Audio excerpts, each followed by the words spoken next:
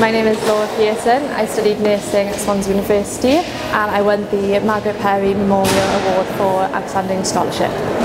I chose to study nursing because I had a real interest in working with people, and my previous occupation working in PR with pharmaceutical companies meant that I didn't actually have any direct patient contact, and that I think was the driving force for me with nursing.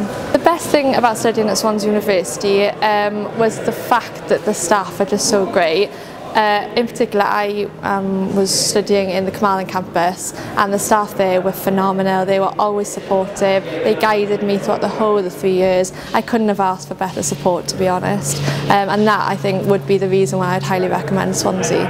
My favourite placements had to be A&E and coronary care unit. I absolutely loved cardiology and learning about that.